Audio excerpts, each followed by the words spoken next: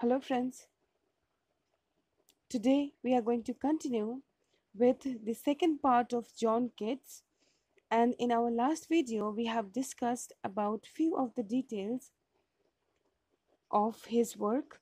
Today we are going to continue with few more. The topics that we have chosen are important, so please be careful and attentive during the video. Let's start.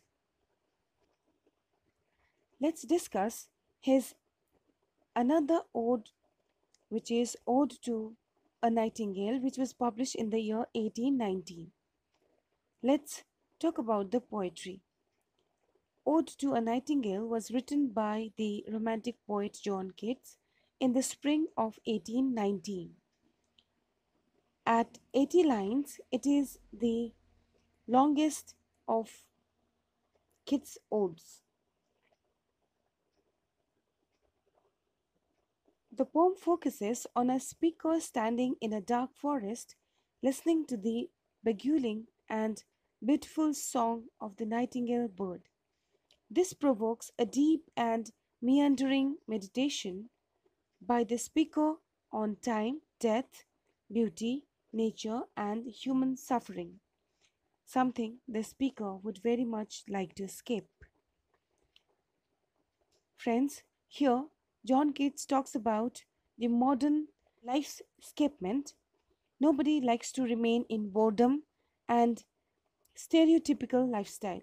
Therefore, it's nature which takes us away from this dreary life and gives us pleasure. And this is what John Keats wanted from the nature. This poetry is a phenomenal poem that relates life's sufferings to the briefness of the bird's song.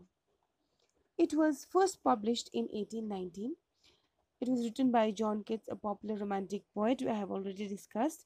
The poem explores the wonder of life and death. It comprises the experience of poet, his miseries, and poetic imagination. Its popularity lies in the fact that it represents things related to life, art, literature, and nature, and seeks a common relationship among them. Let's see the detailed summary of the poetry. The speaker opens with a declaration of his own health. He feels numb, as though he had taken a drug only a moment ago. He is addressing a nightingale he hears singing somewhere in the forest, and says that his drowsy numbness is not from envy of nightingale's happiness, but rather from sharing it too completely. He is too happy that nightingale sings the music of summer from amid some unseen plots of green trees and shadows. In the second stanza, the speaker longs for the oblivion of alcohol, expressing his wish for wine, a draught of vintage, that would taste like the country and like peasant dances, and let him leave the world unseen, and disappear into the dim forest with the nightingale. In the third stanza, he explains his desire to fade away, saying he would like to forget the troubles the nightingale has never known, the weariness, the fever, and the freight of human life, with its consciousness that everything is mortal and nothing lasts. Youth grows pale and spectre thin and dies, and beauty cannot keep her lustrous eyes. In the fourth stanza, the speaker tells the nightingale to fly away, and he will follow, not through alcohol, not charioted by Bacchus and his bards, but through poetry, which will give him viewless wings. These lines explains the desire of the poet, and he finds extreme power in poetry which gives him invisible or imaginative wings. He says he is already with the nightingale and describes the forest glade, when even the moonlight is hidden by the trees, except the light that breaks through when the breezes blow the branches.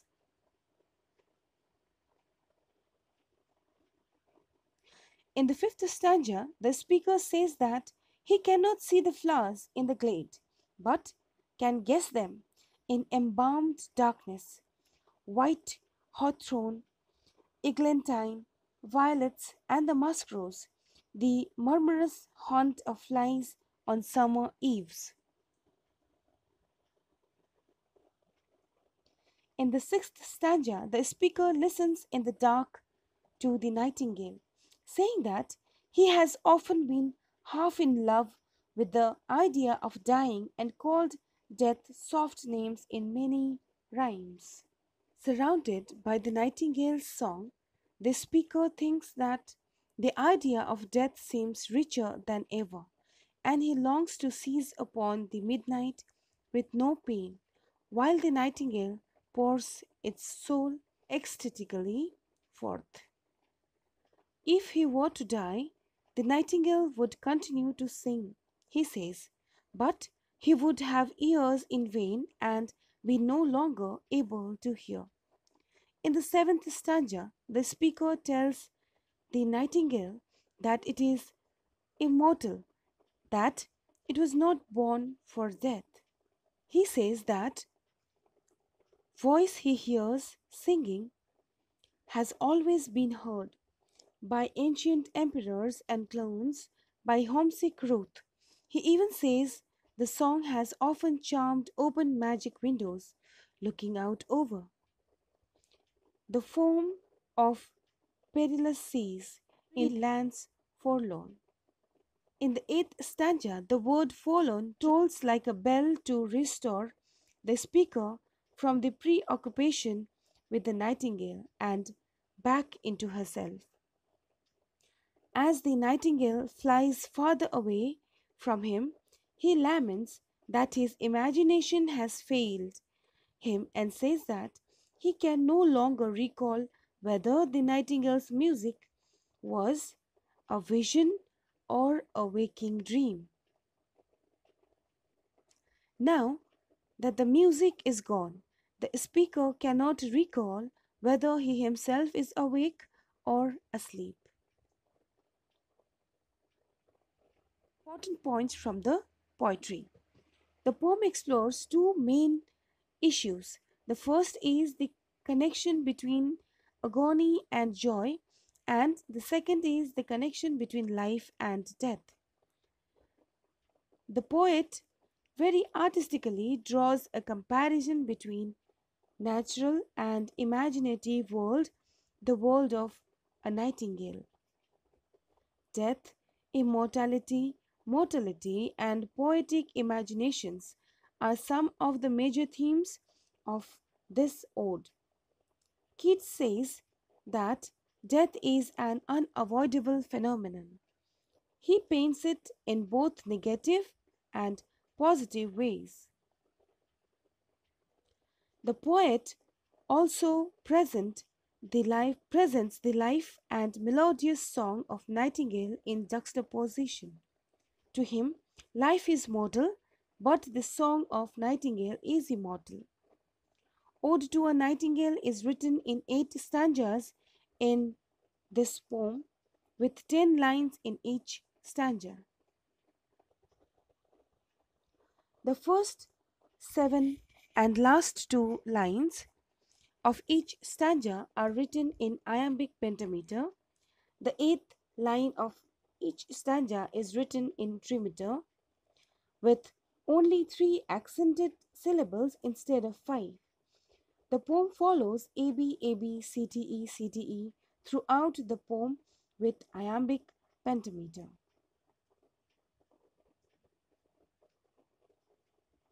End rhyme is used to make the stanza melodious, such as in the first stanza. The rhyming words are pains, drains, drink, drunk, sunk. Let's move towards another important poetry, that is Ode to Psyche. Here, Ode to Psyche is a poem by John Keats written in spring of 1819. The poem is the first of his 1819 odes, which include Ode on a Grecian Urn and Ode to a Nightingale. Let's move towards summary of the poetry. The speaker addresses the ode to the goddess Psyche, asking her to hear these tuneless numbers and pardon him for singing her own secret into her ear.